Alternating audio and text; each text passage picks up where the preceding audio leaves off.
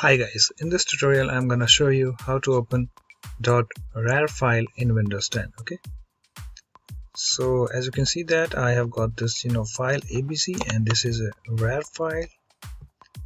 As you can see, it's a RAR file. Okay, .rar. So how we can open it?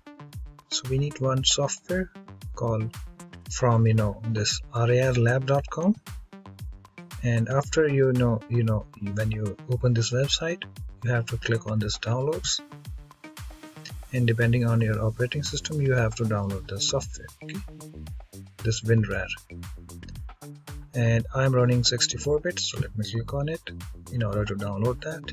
As you can see, it's downloaded, and let me go to the place where I downloaded it. So it is on my desktop. So let me double click in order to run the setup file, and then click on install. Click on OK. Done. So here they have some sort of help documentation. You can read it out if you like. Okay.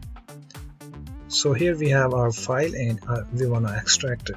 Okay, so just select it, right click it, click on extract here, or extract files, open with WinRAR. You can choose any of it. So I'm gonna use this extract here.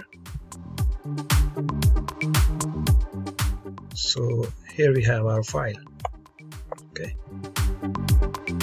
so guys, in this way you can easily extract a RAR file in Windows 10 or on another Windows operating system like Windows 8, 8.1 or 7. It works very well, and also on XP. So hope this tutorial helps, and thanks for watching.